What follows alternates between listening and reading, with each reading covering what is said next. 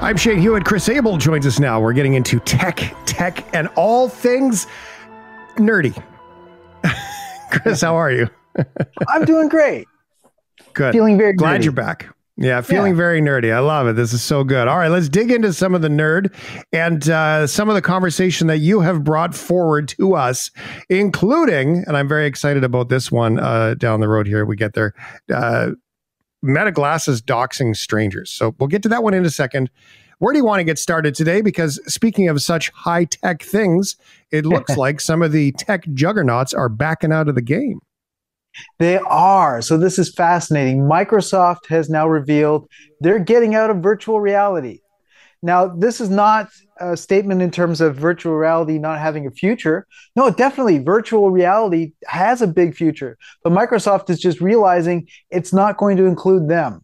So Microsoft, over the years, they've done a great job in jumping in on big, huge new business when it comes to certain things. Xbox, video games, they did great with that. But then you think of MP3 players, the Zune did not do well. Or you think of smartphones, Windows mobile phone, that was a bit of a disaster.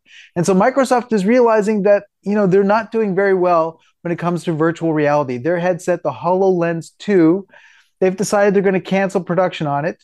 And all the work that they were doing on the HoloLens 3, they've decided to just quit. So what they're going to do is they're going to acknowledge the fact that the companies who are going to make a big success of this is going to be Apple with their Apple Vision Pro headset, and of course Meta, who owns Facebook, with their Quest 3 headset. And they've decided that the best strategy for them as Microsoft is merely to start making software for those headsets. Acknowledge those are the two that are going to win the race. And then Microsoft will just come out with a version of Office that'll be usable for virtual reality.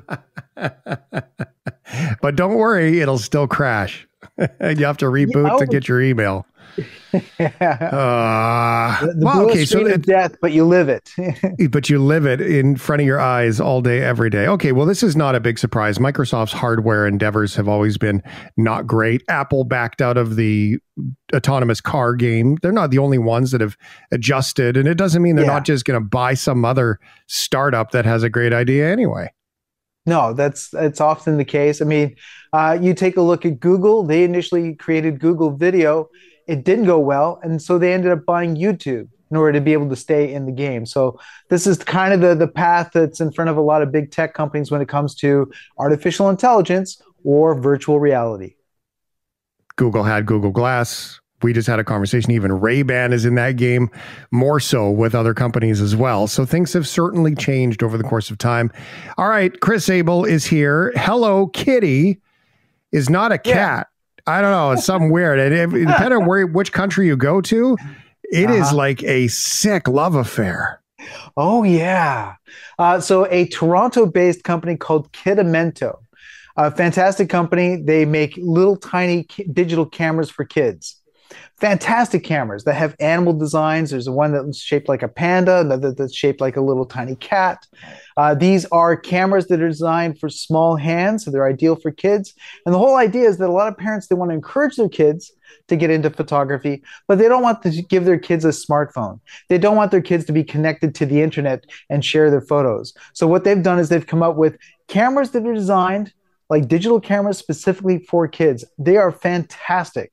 So the good news is their designs that they've been doing to become successful, the panda that I mentioned, all the animal designs have been great, but now they finally have their first licensed property, and they've just released the Hello Kitty version of their camera. So you can get a pink camera that's got ears on it and Hello Kitty's little face on it, and it does the same things as their other cameras do. In fact, this one has a thermal ink printer so that kids take photos with little kid-friendly software, and then they can print the photos and share those photos by handing them out physically to people. Here's a photo I took, Mom. Check that out, rather than having to share it on the internet. I think it's great.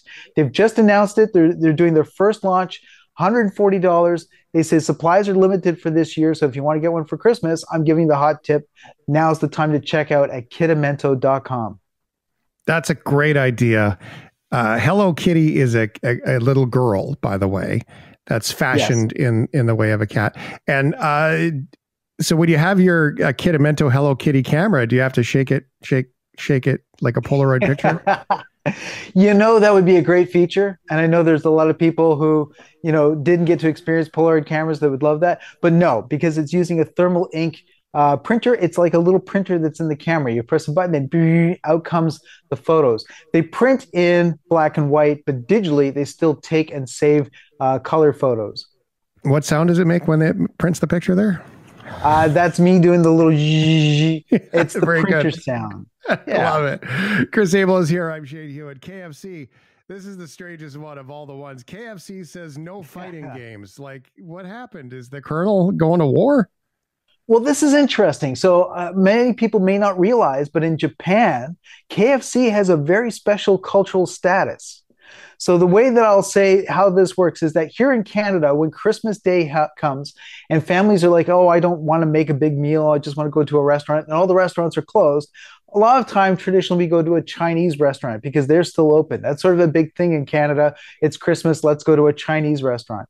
In Japan, it's the same thing, but with KFC. Families that don't want to make a big meal will just go to KFC. And so KFC has become synonymous with Christmas in Japan. It's very, very special. So the video game designer who's behind the fighting game series Tekken is such a big fan of KFC, he wants to include Colonel Sanders as one of the fighters in his game Tekken. And he's been campaigning with KFC to try to allow him to do that as a collaboration. KFC finally had a meeting with him. They've listened to his idea. He said he has all sorts of creative ideas to make this happen, but they've turned it down for now. I think the idea is that Tekken is an international game and it's quite violent. And I think that here in the West, if we suddenly got a violent game where Colonel Sanders is kicking people's butts, we may not see it in the same light as the Japanese. But the game designer, Yoshida Kamada, is still trying to encourage people. He's trying to talk about it in public interviews. He wants to get public support behind him. Come on, let's get Colonel Sanders out there into the ring and start fighting fightings. I was told it was so popular at Christmas that you almost have to pre-order it in a lot of places so you can get your KFC in time.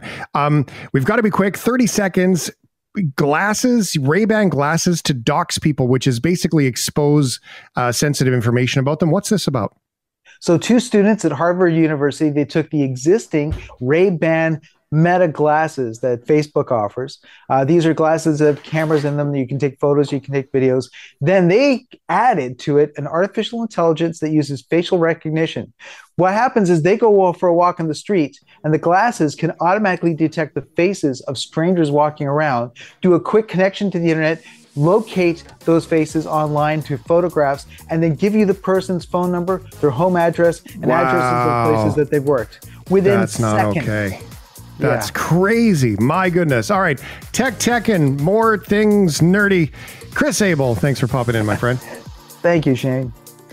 When they say Big Brother's watching, imagine if your glasses are telling on other people, revealing their information. That's some scary stuff. Holy cow. Shane Hewitt in the Night Shift. We will be right back.